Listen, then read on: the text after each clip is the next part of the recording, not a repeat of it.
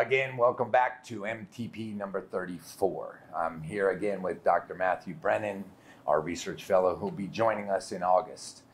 And one of the questions that we always hear is, how does this implant work? And I've seen guys do this, which cracks me up, or they say, oh, is it up here? And you really need to understand how the inflatable penile prosthesis works.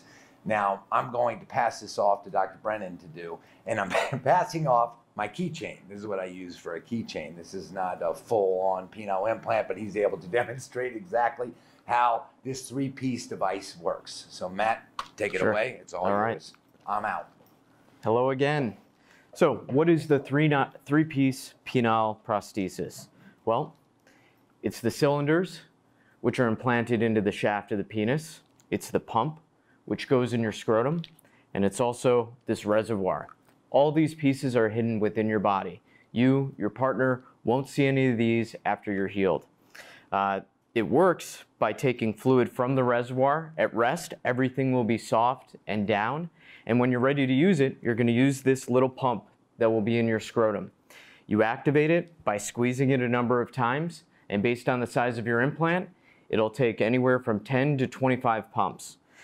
When you're ready to use it, you pump it up, the implant will get erect, and that fluid stays there until you and your partner are satisfied, at which point you'll hit the small button at the top of the pump, and everything will transfer the fluid from the cylinder back into the reservoir. There are a few different types of pumps. We'll go over that in a future episode, but those are the basics of how this works. And again, at rest, once the implant is soft, that fluid will go back into the reservoir, and that's under your abdominal muscles. All of this is self-contained. The fluid is a sterile saline solution, and it stays there forever. So it's not something that needs to be changed, tuned up, and once it's healed, you're ready to have fun.